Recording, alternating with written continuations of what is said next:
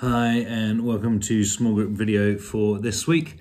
We are launching a new sermon series this last Sunday, 4 sermons, which is actually over the next 5 weeks because there's a parish camp. Our weekend away is partway through it, but over the next 4 Sundays that we're gathering together, we're looking at a sermon series called Little Christs, which refers to the quote that I quoted from C.S. Lewis. I'll talk about a little bit of that in a moment. But we're looking at some core things that are really important for us to grasp. Some things that we talk about all the time, but I've noticed really recently in conversations with people, some people have joined us more recently, but also sometimes I assume that we've understood something as a congregation, but actually sometimes it needs reteaching or reframing. Perhaps I need to put it in a different way to make sure that we can all really grasp some key concepts. And this first sermon I talked about on Sunday was about the gospel or the good news, the message that Jesus himself preached. And we talked about different ways that we've interpreted that over time, and that I grew up with a message that said that that was the minimal entry requirements to get into heaven when we die. That actually I believed that what Christianity was about getting people into heaven.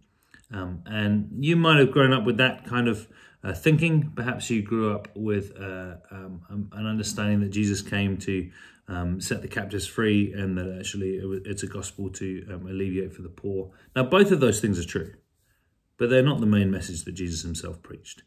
And if you believe those, it has no natural tendency to lead us into discipleship, into becoming like Jesus. If it's got no natural tendency to leading people to become like Jesus, then it's not what Jesus preached. When I was in my early 20s, I was utterly frustrated. The life that I was hearing in Scripture, this fullness, in this passage that we're looking at, again, one of the greatest, clearest passages on what it looks like to live in the kingdom of God, is broken down in Colossians chapter 3.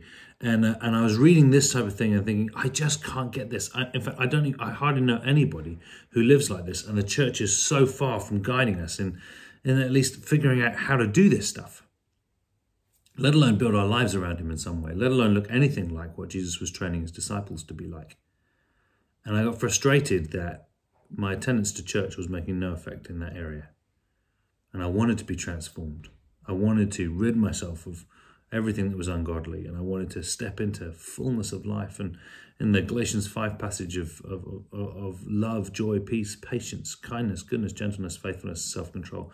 But the gospel that I had, the understanding of Jesus' message, didn't lead to discipleship. Discipleship was an add-on. Becoming like Jesus was an add-on, and it was exhausting. I didn't know how to do it. But then Dallas Willard was really helpful in helping me grasp that actually the gospel, the good news, the message that Jesus preached was that the kingdom of God is at hand. And there's lots of passages we looked up at that. Mark chapter 1, Matthew chapter 4, Luke 8 verse 1, Luke 9 verse 1, Luke 10 verse 1. Right at the beginning of Acts, in Acts chapter 1, and then the last verses of Acts as well. And all of the parables, the kingdom of God is like, etc. The main message that Jesus came to proclaim is that the kingdom of God is at hand. He didn't come to proclaim that you can get into heaven when you die. He came to proclaim that you can get into heaven now. That God's power, God's goodness, God's kingdom is available now. It's at hand. It's literally like right here, which means you can interact with it. It means that your kingdom can be submitted to his. That what he wants done can be done in your thoughts, can be done in your body, can be done in your relationships, can be done in every part of your life. Your choices can align with his. Not my will, but yours be done. This is the prayer that Jesus himself taught us. Our Father in heaven, hallowed be your name. Your kingdom come. Your will be done. Where? Here on earth, as it is in heaven. In heaven, it's perfect. It's going exactly according to God's kingdom plan. Everything that he wants done is done in heaven. But we have an invitation to have it happen here on earth, in my life, in my will, by choosing him. Now, I do wonder what kind of kingdom thoughts spin in your mind, what kind of conversation you've had around the fullness of life that's available, and whether you think that that's possible. I do want us to grasp that this is the main gig. And I love that quote from C.S. Lewis, and I'll finish with that now. He talks about that the church exists for nothing else but to draw men into Christ, to make them little Christs.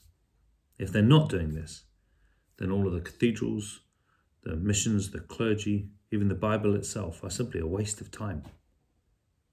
God became man for no other purpose, C.S. Lewis says. He says, it's even doubtful, that the whole universe was created for any other purpose. We're supposed to draw people into Christ. That includes ourselves. And we are to be made and to help others become little Christs, to become like him. This isn't an add-on. This is what he came for. He came for your life. He cares about every detail of yours.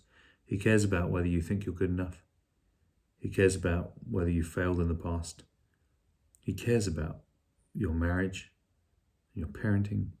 He cares about your job or no job. He cares about your body and your pain, your chronic fatigue. He cares about your feelings towards your parents or your friends. He cares about that.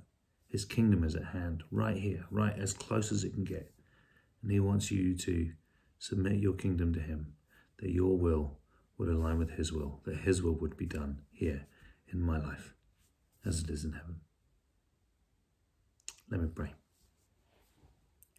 Jesus, come with your kingdom power and bless every space that we're gathering in,